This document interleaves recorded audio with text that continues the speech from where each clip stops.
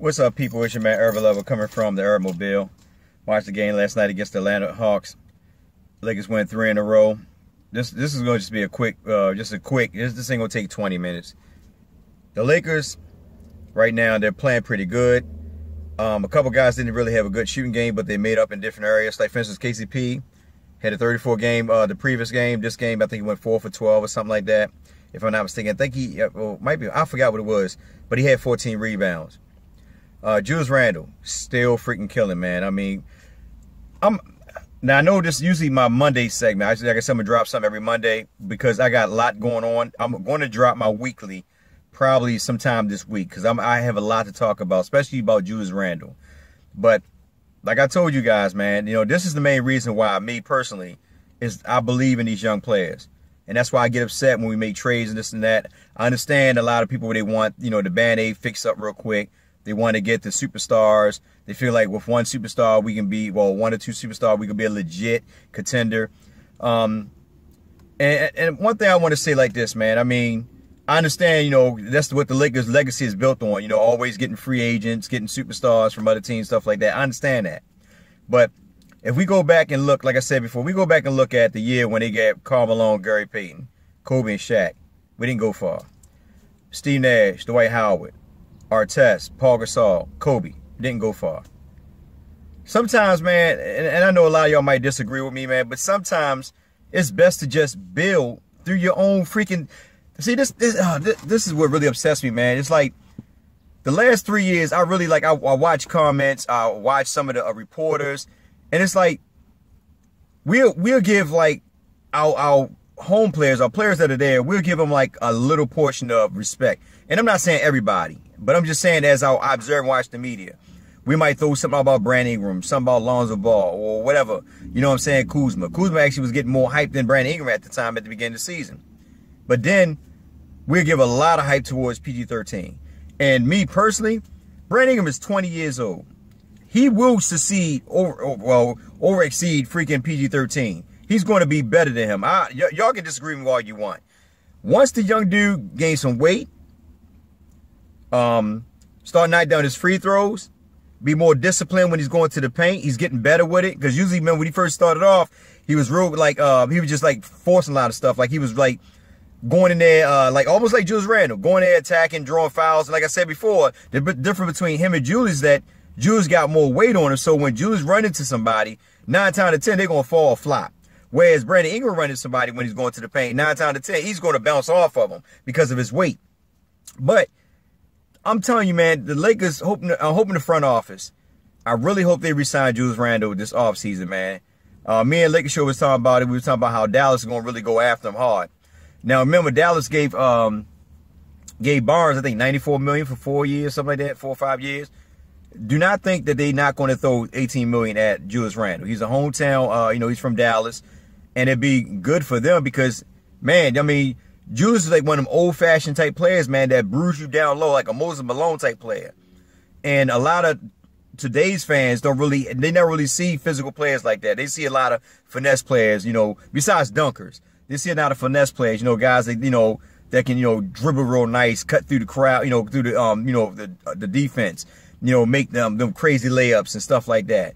But I'm old-fashioned, man, and I like the way Julius Randle has been playing, man, since he's been starting. Even when he wasn't starting, when he was coming off the bench, and I said it before that, you know, I didn't like him coming off the bench. You know, some fans, you know, kept saying, as a matter of fact, some in the comment section, you can go back and look, kept saying that he should come off the bench. He should come off the bench. I said, no, he need to start, man, because we don't have no physical presence in that starting 5. Everybody's finesse players. No physical presence. And then as soon as Julius Randle started starting, we started winning a good portion of games. Even when Jordan Clarkson was there, we were winning a portion of the game because they were utilizing both of them. But Julius Randle has been the anchor of that team, man. And if nobody's not seeing, I don't know what to tell you guys, man. The guy's playing like he's playing crazy. Somebody stated that, oh, you know, he's going to eventually die down. Eventually going to cool off or something. No, man. I don't believe that, man, because the thing that y'all fail to realize, this is not Jim Buss and Mitch Kupchak.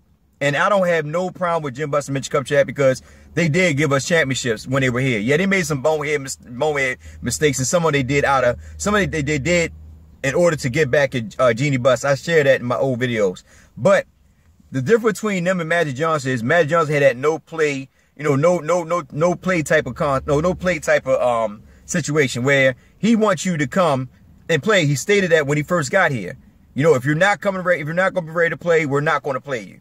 Simply put, you got to come in shape. Well, I want y'all to lose that body fat, so you can be up and running. Because the whole point, Magic Johnson, he want to bring back Showtime 2.0. That's why he went and got Lonzo Ball. For the simple fact is, right now the Lakers are number 2 in fast breaks behind the Golden State Warriors at 17 fast breaks per game. Golden State is at 20. And another thing also I want to shout out too is that when we do a lot of fast breaks, because we move so fast, we're going to get a lot of turnovers.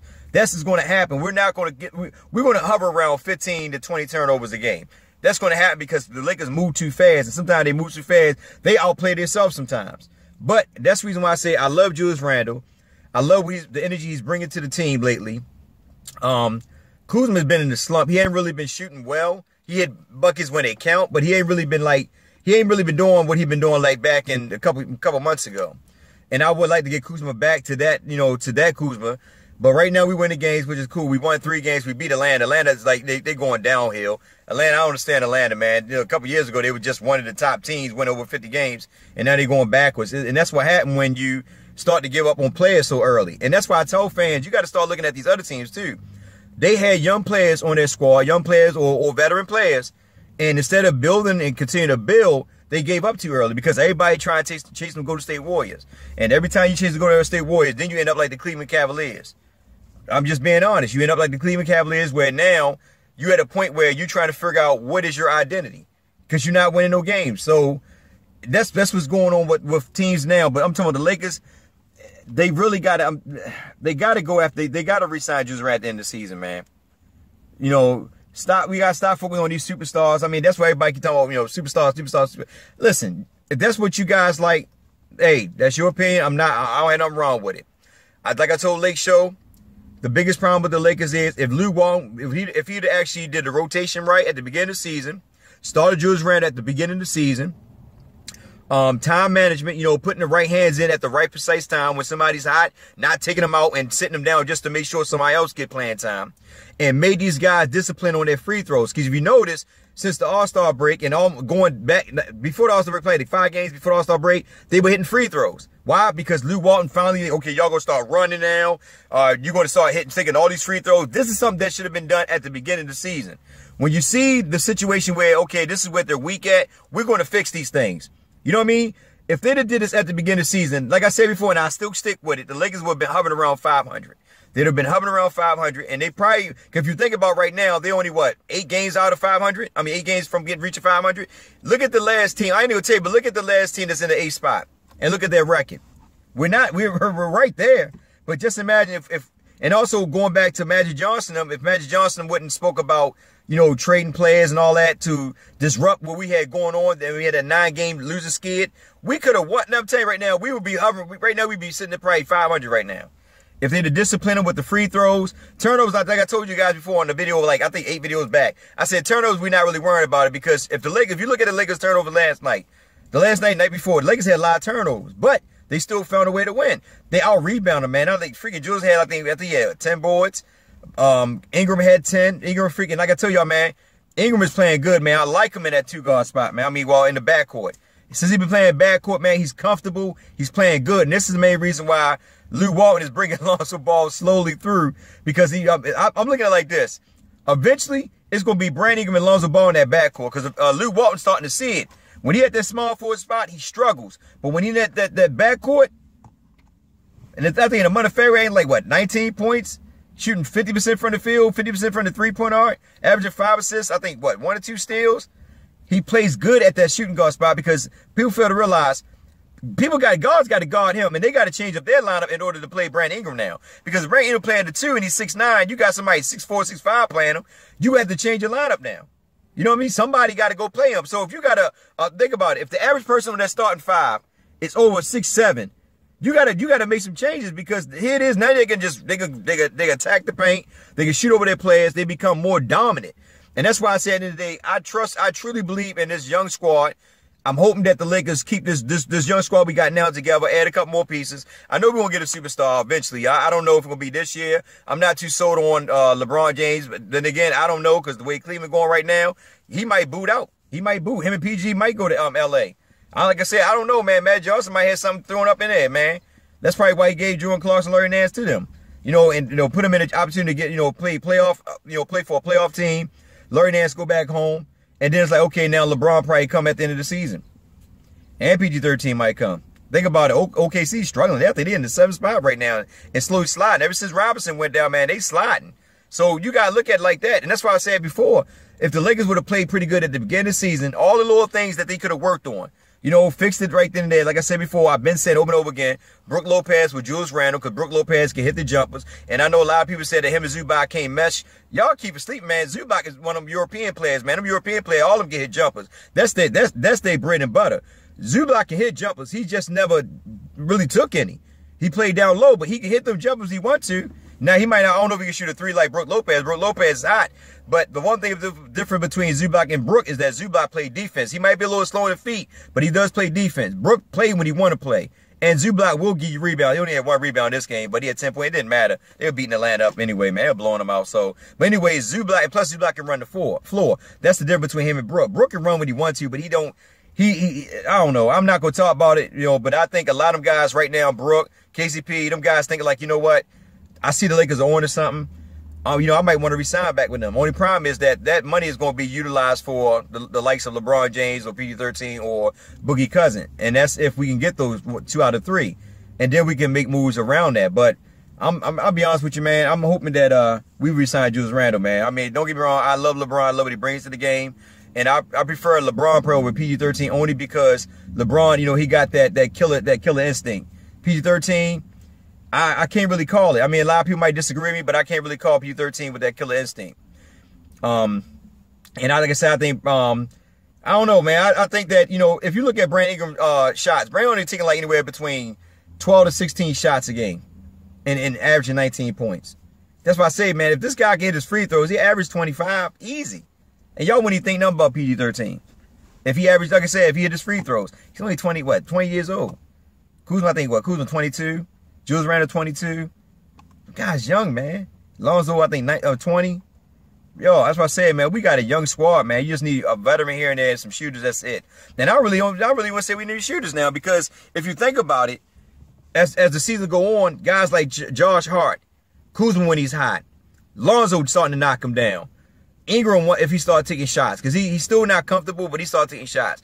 We got shooters, and then we picked up IT. I don't know if he's gonna be there next year, based on the fact that he might be looking for a big contract and also a starting position. And somebody said, I think Chris Bourgeois said that IT is putting pressure on Lonzo Ball. Get the hell out of here, man. That's Lonzo Ball team, man. Magic Johnson's not going to freaking put IT over no Lonzo Ball. That's not even going to happen. Lonzo Ball, I think, with 4 for 4 last night. I think, if I'm not mistaken, 13 points, 7 rebounds, 5 assists. Come on, man. And we played like, what, 24 minutes? Come on. I'm telling you, man, once that dude get his shot down, man, he gonna be freaking. And y'all, another thing is, Lonzo making his layups. Remember in the beginning of the season, he wasn't even making layups. He's making his layups now. Y'all keep on sleeping on Lonzo, man. That's why I don't listen to outside interference, man. I pay attention to what I see in detail, and I critique it the way I critique it because I want these boys to get better, because I really believe that what we got right now is already a dynasty. We just sleeping on them, and once these beasts start waking up and we start utilizing them towards their strength, they will be able to compete with Golden State. They're doing it now. The only thing about it is that they just ain't getting the wins, but they actually are competing with Golden State. I think Golden State probably blew them out, twice in the past 2 years, if I'm not mistaken. But other games, they've either won a couple of them or they've been in it. So they right there with Golden State. But anyway, man, it was a good freaking game, man. We won 3 in a row, man. I hope the Lakers keep it up, man. I really believe in them. I hope that you guys believe in them. I know a lot of people might think different. It's all good. Remember, your opinion, my opinion is 2 different opinions. Hey, it's like butts. We all have one. But at the end of the day, we still Lakers. We love each other. Hey, y'all be safe out there. Y'all have a blessed one. Take care. I got to go meet my family. Aunt passed away a couple days ago, so I don't really do funerals, but I went to the viewing. It's my first time I went to a viewing. I know this off topic. Went to a viewing, and I don't know. But I'm ready to meet up with my family. I told them I can't do the funeral. I just can't do it because I like to, I don't know. It's just crazy. I don't know. But anyway, I love you guys, man. Y'all be safe out there. Take care. Have a blessed one, man.